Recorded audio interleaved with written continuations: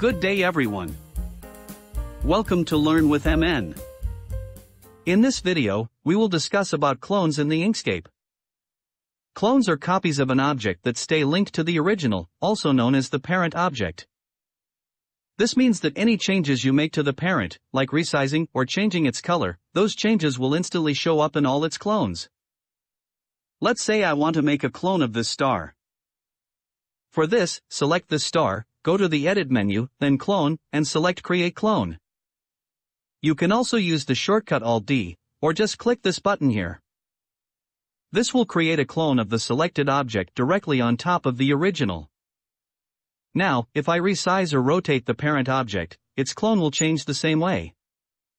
Even color changes will be applied instantly on its clone.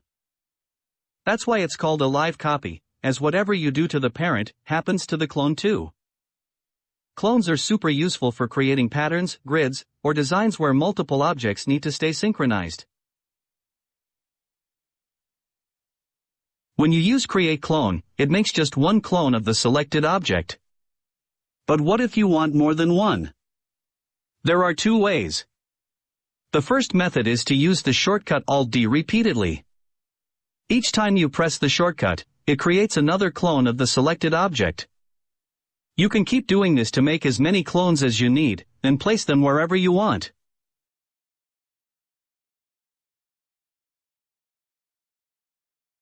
The second method is even faster and recommended. In this, after creating a clone, we will use the clone itself for making copies using the spacebar. Duplicating with the spacebar is known as stamping the copies. For this, select the clone we created, then hold the left mouse button to move it, and press the spacebar where you want the copy to be placed, like this. Each time you press the spacebar, another clone is created, and you can position each one right away, like this. This technique is useful for quickly creating multiple copies in different locations.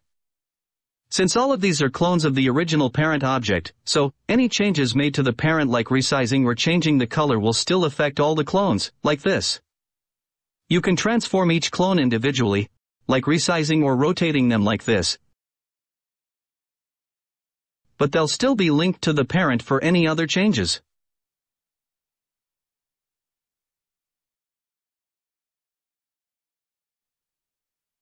This star is a single object, and in Inkscape, only one object can be cloned at a time using Create Clone.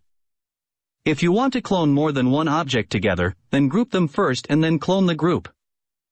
For example, let's say we want to clone these objects together. So, first, select them all, and group them. Now, when you create a clone, the entire group will be cloned. Grouping objects gives you more control over both the whole group and each object inside it. You can edit the group as a whole, or make changes to any single object within the group. Those changes will also apply to all of its clones, like this.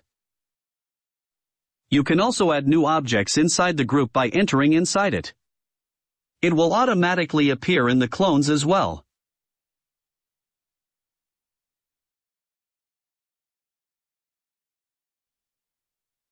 You can clone the original object as many times as you want. But the fun part is that you can also clone a clone. This is different from just duplicating a clone, which we did earlier. Earlier, we made copies of the clone. Here, we're talking about creating a new clone from an existing clone. For example, this is a clone of this object, and we make a clone of this clone, like this. If you change the original object, both the first and second clones will update, like this. But if you change the first clone, then the second clone will be affected by its parent, like this. In simple words, the original is the parent of both clones, and the first clone is the parent of the second clone. So, any changes to the original will affect both clones. But if you make changes to the first clone, then its child that is the second clone will be affected. Till now, we have seen how clones are updated when changes are made to their parent. However, you can still make independent changes to each clone, like transforming them. For example, you can resize or rotate each clone separately, like this. But when it comes to fill and stroke colors, you can't change a clone's color independently. If the parent has a specific fill or stroke, then changing the parent's color will automatically update all the clones. To allow clones to have their colors, we need to set the parent's fill color to unset. Once that's done, you can apply any color you want to the clone, while the parent remains black by default. However, if you change the parent's color afterward, all clones will follow that new color again. Clones can be very useful when used as clips and masks, giving us a lot of control over how the shapes look. If you're not familiar with how clips and masks work, check out our video on clipping and masking, where we explain them in detail. You can find the link in the description. For example, let's say you're working on logo variations, and you want the same logo to appear on different backgrounds, one dark and two light. To do this, we can use a clone of the original logo as a clip. Let's say we want a one-color logo, in this case, teal color. First, make a clone of the original logo. Now, take the background you need, and duplicate it because this duplicate will be the clipping object. Give it any random color for now, just for recognition. Next, place the clone on top of the background. If the clone is behind, bring it to the front, and adjust it as needed. When happy with your settings, select both objects, right-click, and choose Set Clip. As you can see, the logo is now clipped with the random color we choose. All we need to do is change the logo's color to teal, and it's done. Similarly, duplicate this clipped logo, and change its colors to suit different backgrounds.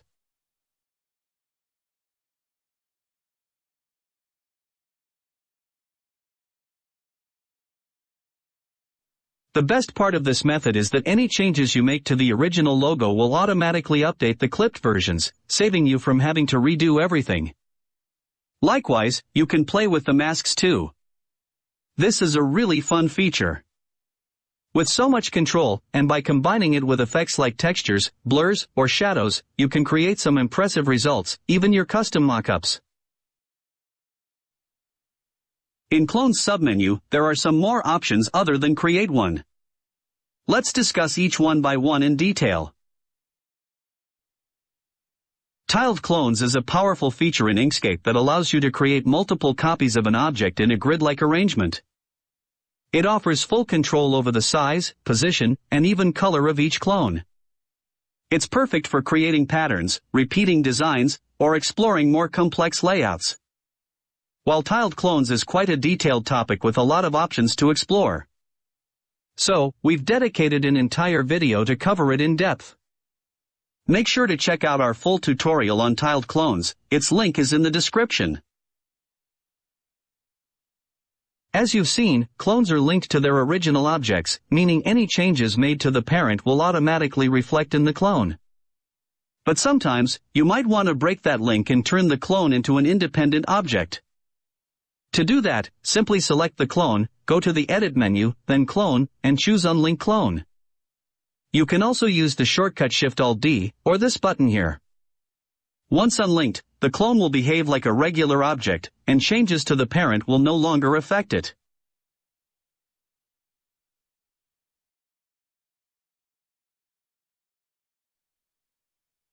If clones are part of a group, using Unlink Clone won't unlink them individually. For example, we have some random objects and here we have their separate clones, and here their multiple clones are grouped. If we select these clones and unlink them, and now make changes to the parent, only single clones will be unlinked. It won't work on the group that contains clones. To unlink clones within a group, you'll need to use Unlink Clones recursively. For this, select the group, go to the Edit menu, then Clone and select Unlink Clone recursively. This option will unlink all types of clones, including those inside groups. On the other hand, Unlink Clone will only work on individual clones or entire cloned groups. If you have clones for an object but you want them to relink to a new parent object, it's simple. First, copy the new object to the clipboard. Then, select the clones you want to relink. Go to the Edit menu, then Clone, and choose Relink to Copied. The selected clones will now take on the appearance of the new parent. Any changes made to the new parent will automatically affect the clones, like this. If you have a lot of clones and can't remember where the parent object is, no worries. You can easily find it. Just select any clone, go to Edit, then Clone, and choose Select Original. This will highlight and select the parent object. You can also use the shortcut key Shift-D to quickly select the parent of a clone. The Clone Original Path, LP, in Inkscape is a live path effect that allows you to clone an object's original path data while giving you additional control over certain features compared to a traditional clone. We've dedicated an entire video to cover it in depth. Make sure to check out our full tutorial on Clone Original Path, its link is in the description. That was all for this video. If you have any queries, feel free to write in the comments section or contact us on our website, its link is in the description. If you like this video, please like, subscribe, and hit the bell icon so you don't miss any updates. Thank you for watching.